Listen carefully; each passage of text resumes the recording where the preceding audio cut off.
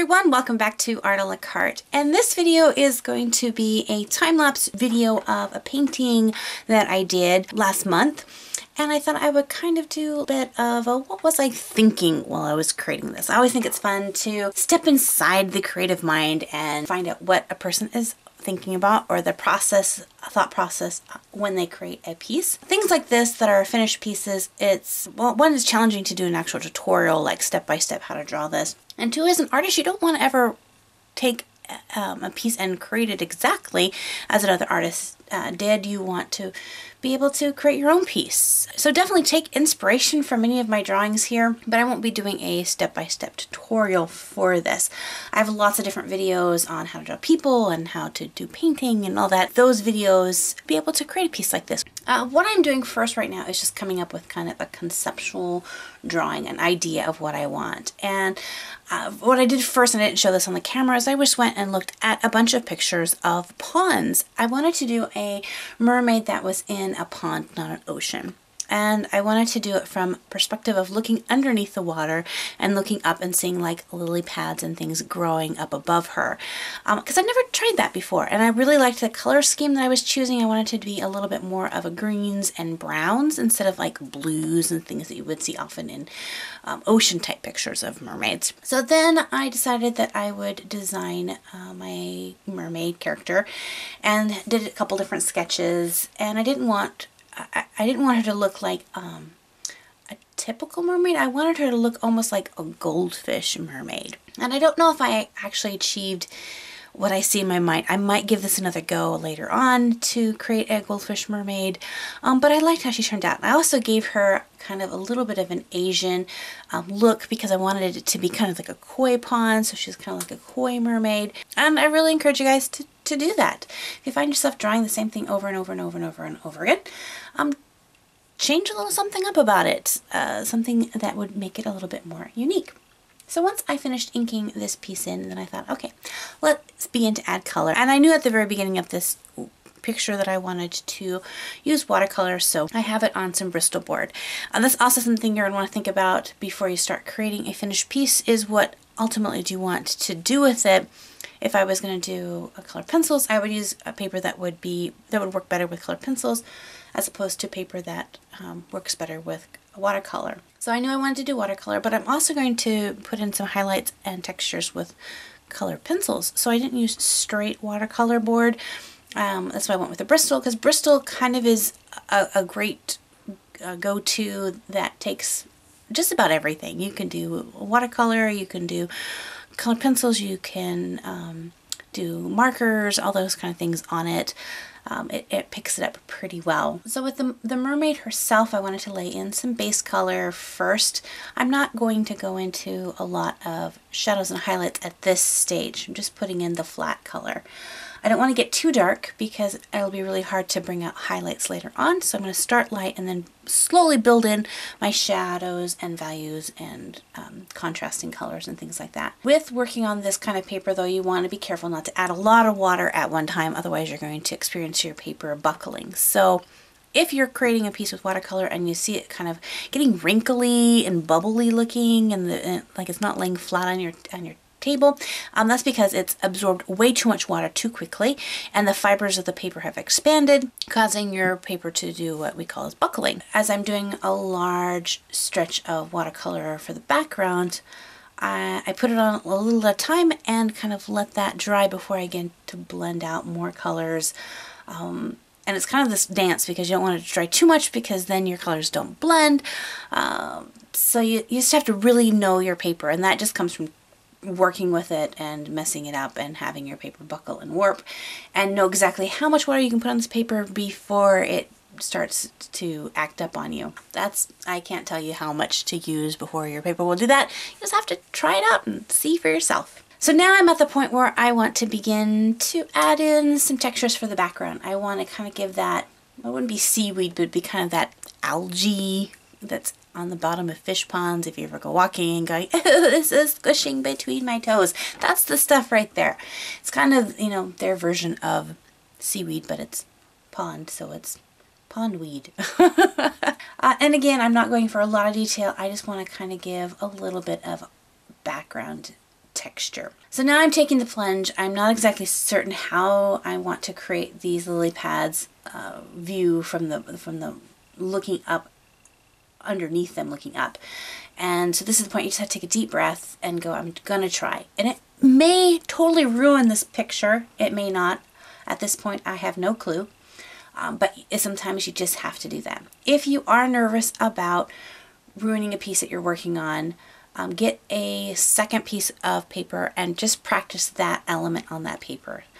So in this case, I would grab a second piece of paper and kind of paint in some water and then just begin to try out painting those lily pads. And that way I can make my mistakes and learn from it without ruining this piece. But I walk on the wild side, and that's part of the fun for me, is trying not to ruin my piece. So on this one I thought I'm just going to try it. So I did, and it turned out I still learned a lot from it, and I messed up a few times, but I was able to kind of fix them. But in the end I liked how the piece turned out. It worked out well. It was turning a little bit too blue, so I added a little bit more of my yellow highlights. I wanted a lot of, like, the sun was like beating down on the water and kind of just making it that murky gold color that you see in fish ponds. But I did want that nice contrasting colors of blues and greens in there as well. But I wanted the overall color to be kind of greenish, yellowish, goldenish, orangish, colorish, ish. So lots and lots and lots and lots of layers and time. I think this piece overall I painted on it all day. And I think in active working time, it took me roughly about 3 hours from start to finish. And for a watercolor, that's taking a little time for me. I generally, when I'm working with a watercolor piece, will not take very many breaks with it. I won't put it aside for a day or two because it's really hard for me to come back to that. Case in point, if you guys have watched my Clockwork Fox picture, you know I took a break to kind of think about the background, and lo and behold, like how many months later, 6 months later, I'm still thinking about the background. Just because I have so many other paintings now I want to think about. But I will work on that picture. Once the picture has completely dried and is ready for colored pencils, then I begin to add in the layers of colored pencils. And this is now where I'm going to start really focusing on the texture and the details and the highlights and the shines and reflecting and all that fun stuff. So again, working really slowly, building up my colors, not using just one color to color a certain area. I'm using wide varieties of tones of yellows and oranges and reds and creams and all this to begin to blend those out. And you'll see I even use like other colors for the shadows, like purples and blues and grays for the shadows, to just begin to bring in some variance in there. And it just, I don't know, adds a little bit of something to the drawing. It's a little bit. So with the fins, I didn't want it to be super opaque where you couldn't see through it. I wanted some nice transparency in there, so really wanted to work to kind of try to get that. I don't know how well I achieved that, but it was good practice. The underside of her fin, I wanted to be kind of a creamy white like you would see in a koi fish, so added lots of blues and creams to kind of get that shadows there. With the textures and shadows on her face and her torso and arms, I started off with just adding a little bit of darker skin tone, and then would go back in with a lighter color and kind of blend that out. But you'll see I'll also throw in some other different colors. I threw in some greens and some purples and blues to kind of add in a little bit more interest to the shadow, so that's just not one tone by itself. It's a lot of different tones. I use my colorist blender to kind of help blend in the colors. You can either use a colorist blender or a white color pencil to do blending. The thing is your white color pencil is going to lighten your colors, obviously, because you're using a white color pencil. where if you use a colorless blender, it actually deepens the colors a little bit because it pushes it down. It pushes the actual color pencil residue into the crevices of the paper, which doesn't then allow the white of the paper to kind of show through, so then you get that true color of the color pencil. So it really it almost looks like it darkens it. So you kind of have to decide if you want your piece to look a little darker in that area or if you want it to be lighter in that area, would be where you would choose to either use a color pencil in a white or a cream, or if you want to use your colorless blender. Now for the hair, I'm adding in the black, but I really want to be able to keep the shine and highlights in my hair. So you'll see that as I'm coloring it, I'm leaving gaps of where locks of hair would kind of be pulling forward. So the darker areas are things that are pushed back, and the lighter areas are parts that are coming forward a little bit. And then you'll see that I'm doing a little bit of the highlighting with my white color pencil instead of my colorless blender. If I did it with my colorless blender, it would pull the residue of the color pencil across everything and it would just ruin what I did. So using the white color pencil kind of helps to blend that out a little bit. For the darker areas, I went ahead and pulled in a kind of a really vibrant blue, and that would blend my darker shades of black in her hair, but would just give a hint of a blue tone to that. And I think it turned out really, really nice. I liked that it, sometimes just using black in a certain area kind of maybe deadens your picture a little bit, but if you use a darker shade like a dark green or a dark brown or a dark blue or a dark purple, it just adds a little bit of life into that, a little color into it, and I like how it turned out. So with these pictures, what do I do with them after I finish them? And that's, you know, something that every artist has to kind of think about. Maybe you have to think about that with pictures that you do. A lot of artists will have sketchbooks that they put their pictures into, or the inevitable art box where you keep all of your art pieces. I do sell my original pieces. I'm starting not to sell as many as I used to. I'm holding on to them a little bit more. So another thing I'm getting into is selling prints is the next thing I want to start getting into.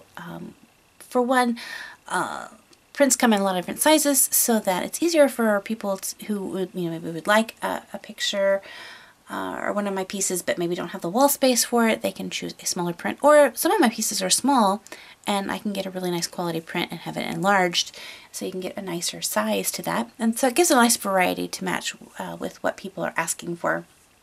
And also it's a lot more affordable for people.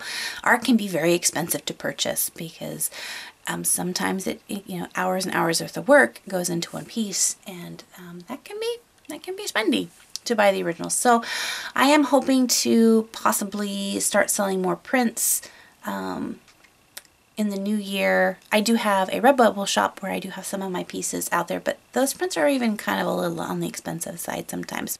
I like my Redbubble shop because I can get my artwork put on things that I couldn't do myself. Like I can get it on stickers, and I can get it on cups and notebooks and, you know, all sorts of different fun things, tote bags and sweatshirts and things like that. So that's kind of fun. I haven't bought a sweatshirt with my artwork on it yet because I can't decide which one I want. I want them all. So as I get closer to the end of this video, you'll see it's mainly just a lot of time putting in layers and layers and layers of color, and it's something that you don't want to rush. So if you know you're going to do a large piece like this, be prepared to put in, you know, hours and hours and hours worth of work into it, because if you rush through a piece like this, you might catch the idea of it, but it'll miss out on so much if it's rushed.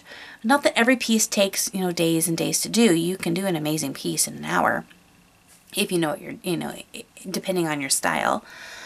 But for something with color pencils and watercolor, you might want to be able to put a lot of time into that. Usually if I'm going to do a big piece like this, I give myself a good 5-hour time block to be able to work on it. And sometimes I can finish them in that amount of time.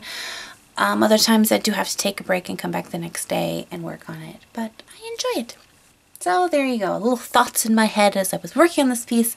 And hopefully you found it entertaining and insightful and inspiring. Hopefully this makes you want to pull out your paints and watercolor pencils and create your own cool piece. Love to see it. Make sure to post those on your Instagram page, tag me in it, or you can go over to my Facebook page and send me one in a private message. I would love to see it. A lot of people put them on my wall. I try to see as many as I possibly can on my wall, but sometimes it gets overwhelmed with pictures and I don't get to see them all. So if you definitely want me to see it, send it to me in a private message or tag me in an Instagram photo and I probably will see it.